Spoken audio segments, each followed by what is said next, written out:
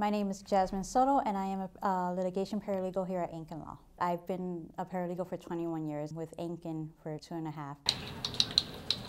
I've always thrown myself into work, so I've always made every single case that I work on, whether it be with Matt, whether it be with any other attorney that I've ever worked with, I've always made it a priority that it becomes personal to me, that it becomes my case, and then these are my clients, and I'm going to make sure that I'm going to do whatever it takes to make them happy.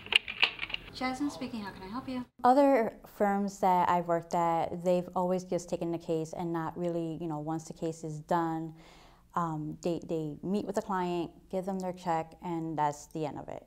But with Ankin Law, it's a little bit more deeper because you're working up the file, you're getting to know these people from beginning to end, and then once the case is resolved, depending on how the situation is, I'm still very, very much attached to them. To file the complaint, did the jury demand? Is this the right form for Cook County? With Matt, it's really, really easy because me and Matt are basically like the same person, which is incredible because I've never had any other employer that I felt that comfortable with. He already knows where I come from, where I stand with my values and stuff like that, and then I respect his values and his mindset when it comes to us handling cases together.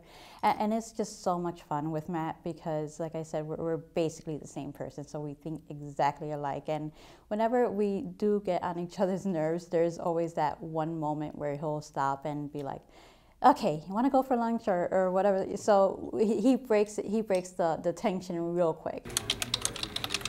No, you do not have to appear. If you don't give 100% of yourself to any type of case, then you're letting the client down, in my opinion. You have to be full force, 100%, completely with your heart into the case, getting these people the results that they are looking for, and making sure that at the end of the day you manage to not only close out their case but give them some type of idea that every single law firm is not just out just to make a quick buck. That's not us.